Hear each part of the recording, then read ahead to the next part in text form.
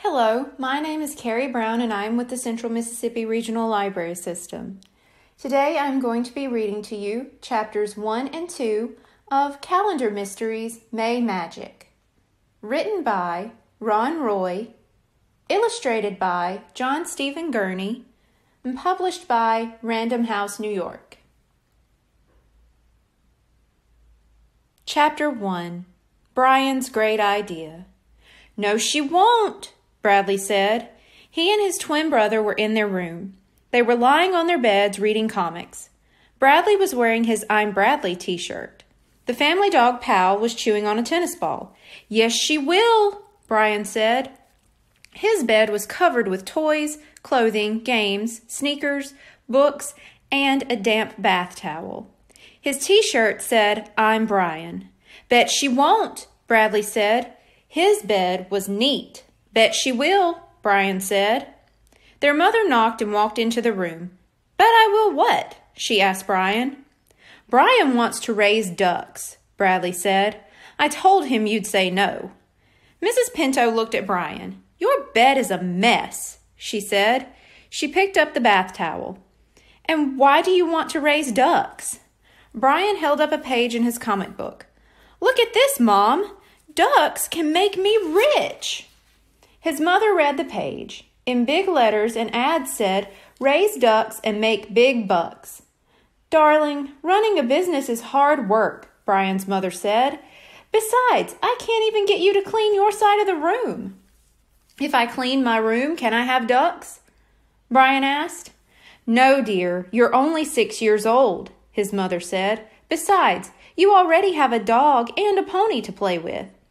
"I don't want to play with ducks," Brian answered. He held up the comic again. "It says here you can collect their feathers and make pillows. Then you sell the pillows and make a lot of money." "Do you know how to make pillows?" Brian's mother asked. Bradley giggled. "Cinchy," Brian said. "You just sew some cloth and stuff it with feathers." His mother smiled. "Honey, you don't know how to sew." Bradley cracked up. "Told you so," he said. "Get it? Sew." "Okay, you two, please get this room cleaned up," their mother said. "Tomorrow is Mother's Day, and I want this house spotless." "But my side is already spotless," Bradley said. "So help your brother clean his side," his mother said as she left the bedroom with the towel. She stopped and turned around. "If you do a good job, I'll give you each $1. Bradley put his comics neatly on his shelf. "Get busy, Brian," he said. "I like my side of the room messy," he said. "Yeah, but Mom doesn't, and she's boss," Bradley said. "Why can't we have a mom who lets us be slobs?" Brian asked. He kicked some of the junk off his bed. "Mother ducks don't make their baby ducks clean their rooms." Bradley laughed.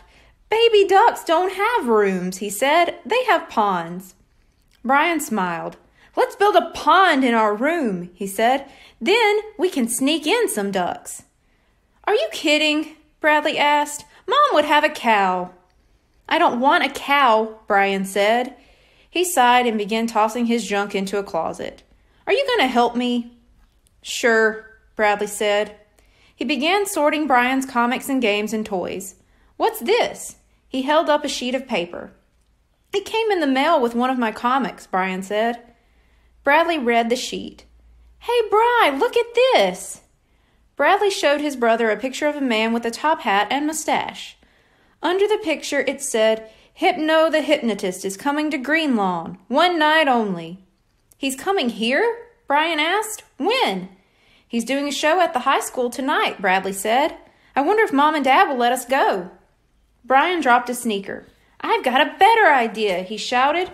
"We'll take Mom to the show and ask the guy to hypnotize her. While she's in a trance, Hypo will tell her she loves ducks." Bradley shook his head. "First, Mom would never go. She thinks hypnotists are all fake," he said.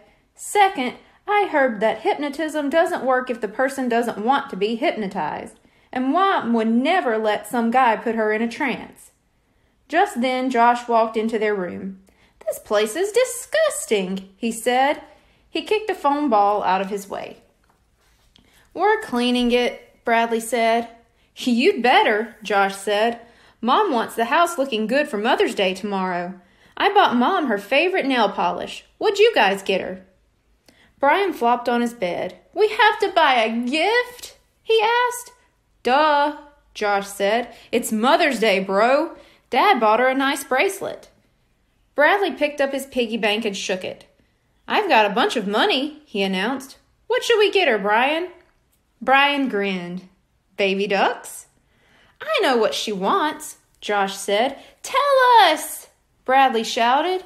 "She wants to go see Hypo the hypnotist at the high school tonight," Josh said. "She does?" Bradley asked. "I thought she hated those guys." Josh shrugged. "All I know is what she told me," he said. "She wants to see Hypo, and she wants to wear her new bracelet and nail polish." He kicked a soccer ball on his way out of the room. An evil look came over Brian's face. "Mom wants to go see Hypo? This is going to be perfect," he whispered. Chapter 2. The World's Greatest Hypnotist. "This is so exciting," Bradley and Brian's mother said. "Thank you, boys, for taking me." "But, Mom," Bradley said, "you always told us hypnotists were all phonies." His mother pointed to a giant poster of Hypo in front of the high school. "Hypo isn't," she said. "He's world famous." "Come on," Brian said. "Let's get some good seats." The high school auditorium was crowded and noisy. Bradley and Brian were joined by their best friends, Nate and Lucy. Josh went to sit with Lucy's cousin, Dink, and Nate's sister, Ruth Rose. "Mrs. Pinto, I love your bracelet," Lucy said. "Thank you, sweetie," Mrs. Pinto said. "Mr. Pinto gave it to me for Mother's Day." She wiggled her fingers. "And Josh gave me this pink nail polish." "We bought her tickets to see Hypo," Brian said. "I bought the tickets," Bradley said. "Brian is broke." A few minutes later, the lights in the auditorium dimmed. The crowd became quiet. A round man with a bald head stepped in front of the curtain. He raised his arms and smiled. "That's Mr. Creaky, the high school principal," Bradley's mother whispered. A lot of people clapped. Someone yelled, "Hi, Mr. C! Gonna get hypnotized?" A boy hurried onto the stage and handed Mr. Creaky a microphone. "Good evening, all!" Mr. Creaky bellowed into the mic. His voice made a loud screechy noise all over the auditorium. Mr. Creaky held the mic further away from his mouth. "Sorry about that," he said. "No, I won't be hypnotized tonight, but some of you will. Now, without further delay, it is my pleasure to introduce Hypo, the world's greatest hypnotist." Mr. Creaky hurried off the stage just as the curtain behind him opened. The stage lights went out. The audience was staring at a completely black stage. "I can't see anything," Nate whispered. "This is spooky." Suddenly a spotlight flashed on, making a circle on the stage. Inside the circle stood Hypo, wearing a tuxedo and top hat and holding a wand. A black mustache covered his upper lip. He bowed and the audience began clapping and cheering.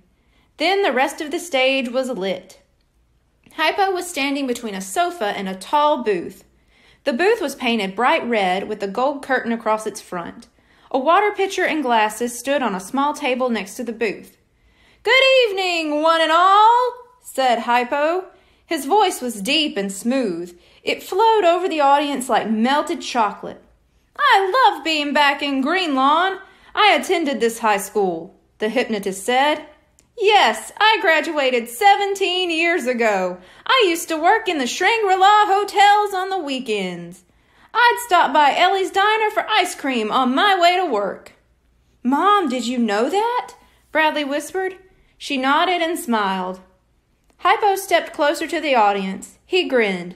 "Now, who would like to be hypnotized this evening?" he asked. Bradley could hear some laughter coming from the front row.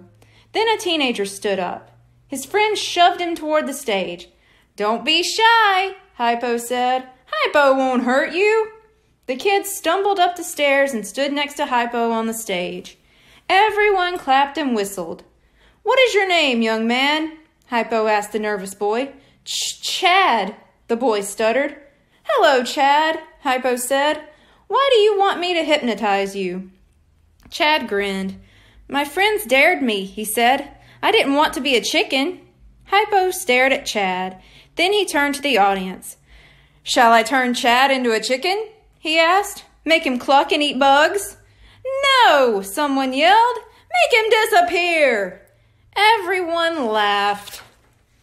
Chad held up his hands. Can you make me stop biting my nails? He asked. Goodness, Chad, Hypo said. Don't your parents feed you? You've chewed those nails entirely off your fingers.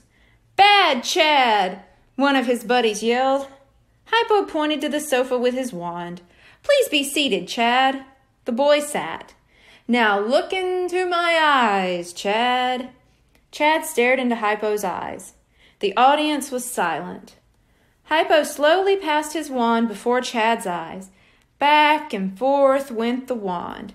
Close your eyes, Chad, Hypo said in a soft voice. Chad closed his eyes. The audience remained silent as Hypo spoke. Chad doesn't want to chew his nails. Hypo helps when all else fails. Soon this boy will be stronger. Then his nails will grow longer. When you open your eyes, your problem will be solved, Hypo said. You will never chew your nails again. Open your eyes, Chad. Chad opened his eyes. He blinked and grinned.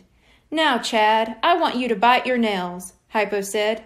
Do it, Chad. Chew those fingernails. Yum, yum. Fingernails are delicious. Chad moved one hand toward his mouth, then he stopped. I can't do it, he said. Hypo pulled a wallet from his pocket. Chad, I will give you $20 if you chew your nails. Again, Chad tried, but he could not chew his nails. He grinned at Hypo. You're good, dude, he said. Hypo turned to the audience. Chad is cured, he cried. The audience cheered as Chad left the stage to join his friends. That was so cool, Brian said. He nudged Bradley. Hey, Mom, why don't you go get hypnotized? Thank you. Be sure to tune in next week for chapters 3 and 4. Goodbye.